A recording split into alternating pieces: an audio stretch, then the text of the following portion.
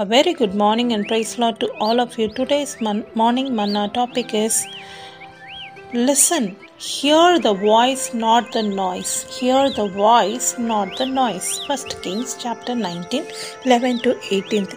We all know this story. Elijah was thinking high about himself. He always thinks that he is self-righteous. He thought he is the only one worshipping God and zealous for God, and nobody worshipping, everybody worshipping idols only. I am the only one righteous. I am the only one. Always he'll boast about himself. And one day God asked him to come to Mount Horeb. And the Lord passed by. It is written in the verse, the Lord passed by. See, when the Lord is passing, so many wonders and miracles will happen. That and all, the Lord is passing. So first what happened? Great and strong wind. So strong wind was more that the mountains was broken into pieces. As child of God, this signifies the mighty miracles done by Jesus. But even then, in the mighty miracles, but the Lord wasn't in that wind. See, you have to read that verse carefully. When the Lord passing by, wonders and miracles will happen. That will happen, but he won't be in that wonders and miracle. When Jesus was going, so many touched it, so many his shadow, so many got healed.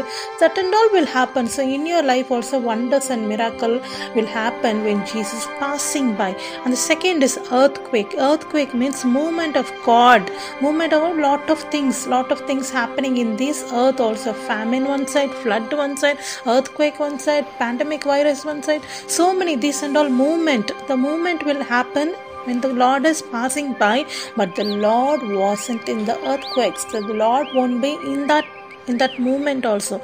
And the third is fire. The fire came.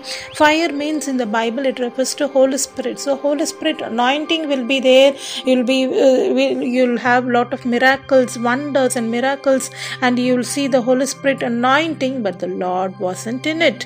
And the fourth, it is written, still small voice. The Lord was in that. See, the Lord is waiting to talk to you with a still small voice.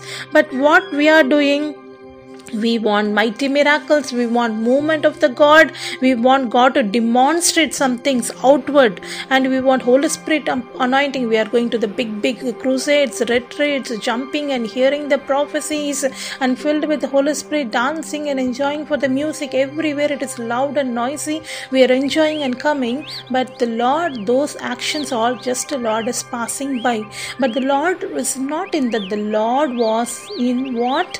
The Lord was speaking with a still small voice.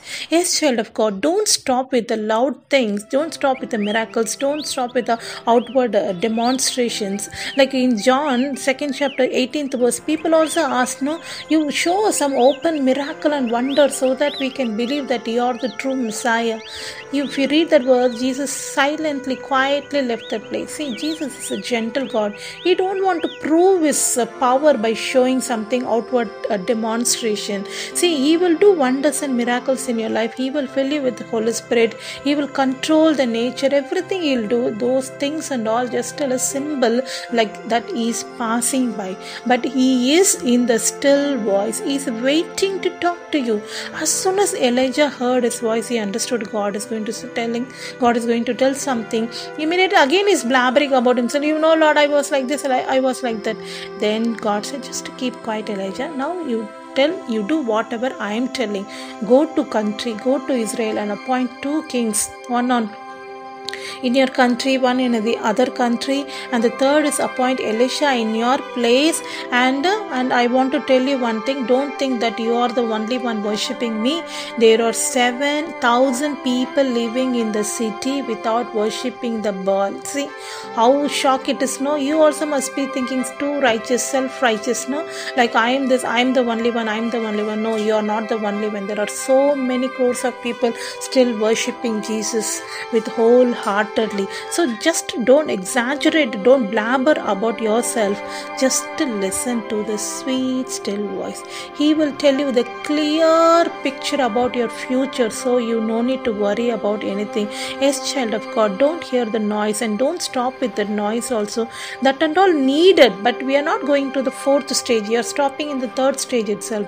Come to the fourth stage, just to hear the voice, and your future will be bright. Amen.